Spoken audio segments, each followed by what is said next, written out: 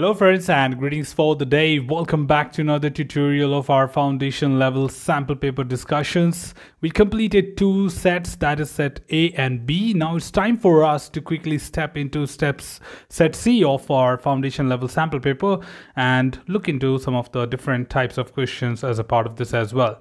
In order to get started, the very first chapter we are picking up is again the fundamentals of testing and talking about the very first question of this chapter, that is, what is quality? Now that's a very interesting question to talk about because you will be learning a critical definition of what exactly quality means to anyone. Now looking forward directly to the options and seeing which one would be the most appropriate answer. A, activities focused on providing confidence that the quality requirements will be fulfilled.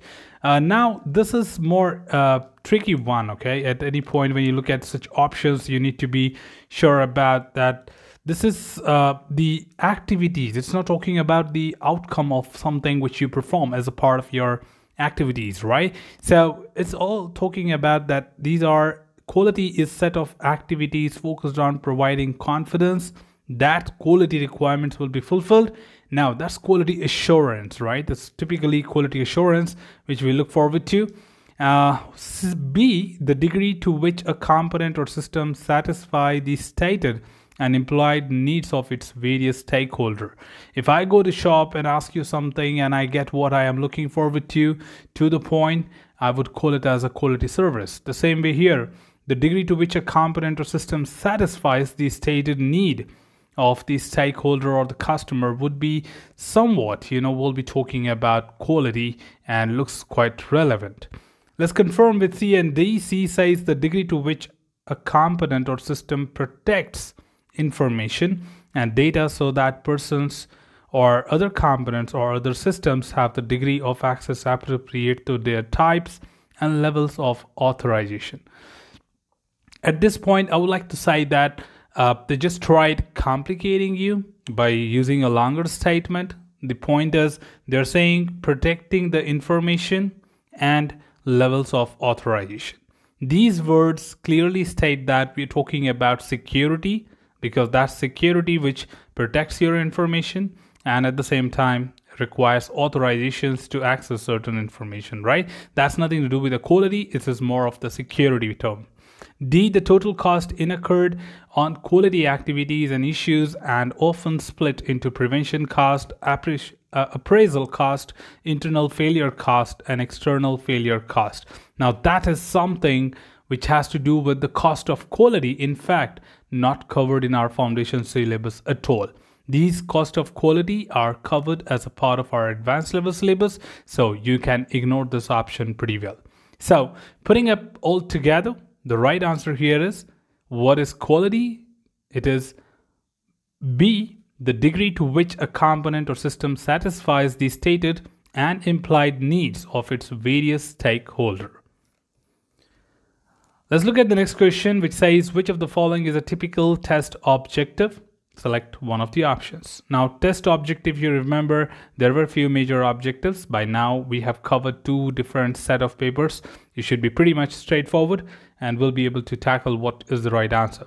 So here we have straightforward four options: preventing defects, repairing defects, comparing actual results with that of the expected, analyzing the causes of failure. Starting from the bottom, analyzing the causes of failure is root cause analysis. Comparing, which is not done by testing, it's debugging. Comparing actual results to expected result is test execution, and certainly not a typical test objective. Any test which is written has to be executed, but that's not something what we are expecting as an outcome. Repairing defects, developer job, not testing at all, so this is not one of our objective, which means fixing the defects. And finally, we are left with one option, which is preventing defects. Yes, by participating in the reviews, conducting static testing on several work products, we prevent the defects, and that's one of the major objectives, with other objectives like finding defects, gaining confidence, providing information is a part of our core objective. So the right answer here is A, preventing defects is one of the typical test objectives and should be considered. All right, moving into the next question, which is question number 3. A phone ringing momentarily distracts a programmer, causing the programmer to improperly program the logic that checks the upper boundary of an input variable. Later, during system testing, a tester notices that this input field accepts invalid input values as well. The improperly coded logic for the upper boundary check is... Now, here it's a very typical, twisted question which you should be taking into account in terms of understanding that how exactly a scenario can be created. Now, of course, you do understand that there was a distraction somehow for the programmer, and the programmer did something wrong, he improperly programmed the logic that checks the upper boundary of an input variable. Now, during the testing, you found that input field is accepting invalid input values. Now, improperly coded logic for the upper boundary check is called as... Now, is it A, the root cause, B, the failure, C, the error, or D, the defect? Now, here, very straightforward thing to understand that few things are sometimes very straightforward, right? And it says that the problem is in the code and it is a defect, right? Because straightforward. Sometimes you may wonder that why we are talking about input on the invalid side, or later the tester is doing all those things and he found that the boundary value were working. So people start thinking about boundary value analysis, equivalence partition, but that has nothing to do with it. You found this, but as you found it, it is a defect. If the developer was trying to analyze this defect, that's where we call it as an error.